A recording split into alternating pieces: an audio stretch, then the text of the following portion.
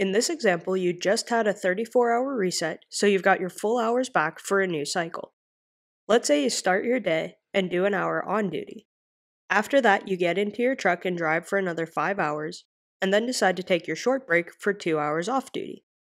So you've done 6 hours on duty or driving time, and then paused your workday clock. For your first workday, you've got 8 hours of time for your 14-hour day and 6 hours of driving time left. But here's where it gets interesting.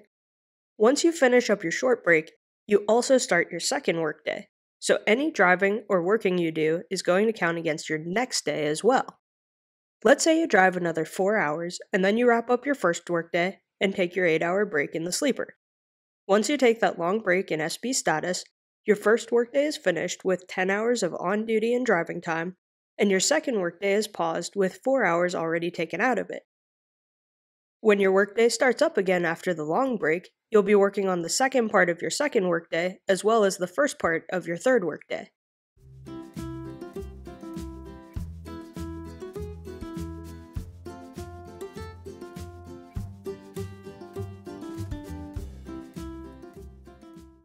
This pattern will continue over and over for all of the workdays until you take a full 10-hour break.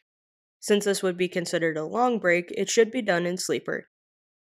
Once this 10-hour break is over, you can start back again on workday 1 and will not be juggling 2 workdays until you start the next split.